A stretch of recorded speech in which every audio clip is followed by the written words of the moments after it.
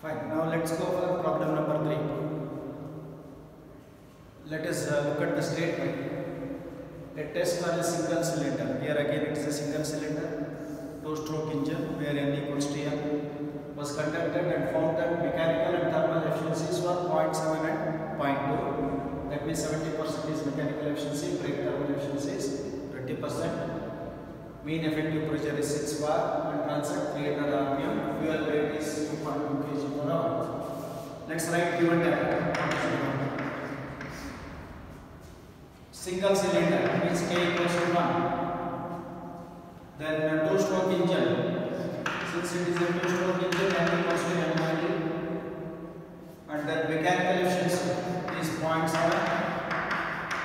Brake thermal efficiency is 0.2. Mean effective pressure is 6 bar and speed is 300 rpm.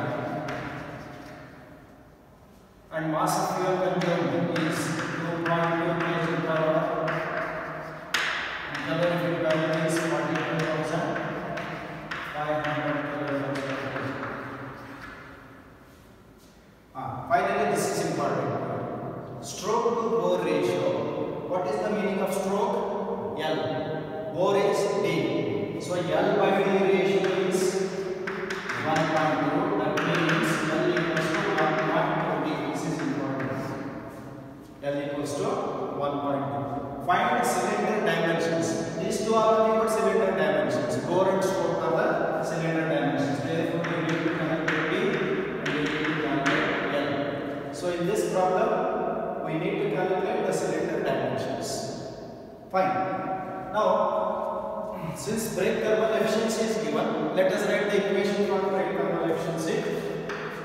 Brake thermal efficiency is equal to Vp divided by Mf into Cv into V. Therefore, 0.2 equals to Vp divided by Mf is how much? 2.2 kg per hour. Therefore, divided by 3600 into calorific value is 42,500 into 100. From this, the unknown is Vp. Therefore, calculate the Vp value. 5.2 kilowatt. 5.2 kilowatts. 5.2 kilowatts. This is the value of Vp. Okay, now we found the value of Vp. Also, we know the value of mechanical efficiency. With this two data, you can find out IP easily. Is it not? Since mechanical efficiency is equal to Vp by IP into 100. Therefore, mechanical efficiency is 0.7 is equal to 5.2 divided by IP into 100. Therefore, IP equals to 7.42 kilowatt. 7.42 kilowatt. 42 kilowatts. And it should be greater than Vp. Obviously, it is greater than Vp, hence it's verified. Now, we calculated Vp and IP. Now, using the IP equation, we should find out the value of D and L. So, let's write IP equation now. IP equals to 100 plan divided by 60 kilowatts. What's the value of IP? 7.42 equals to 100. Mean effective pressure is how much? 6 bar. 6 bar. L is not given, therefore express in terms of diameter. 1.2 D. A is again pi d square by 4. And N is 300 rpm. By 2 should we do? No, it is a two-stroke engine, so no question of given equal to 60. Here, if you simplify this equation, you get in terms of dq. dq will be unknown.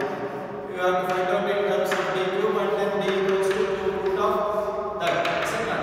Therefore, simplify this and tell me what is the value of d. 138 mm. 138 mm. First you get in terms of meter, 0.138 meter or 138 millimeter. Once you found d, L equals to 1.2 times d. What is the value of L? 165 mm. 165 mm. These are the cylinder dimensions. This is how you need to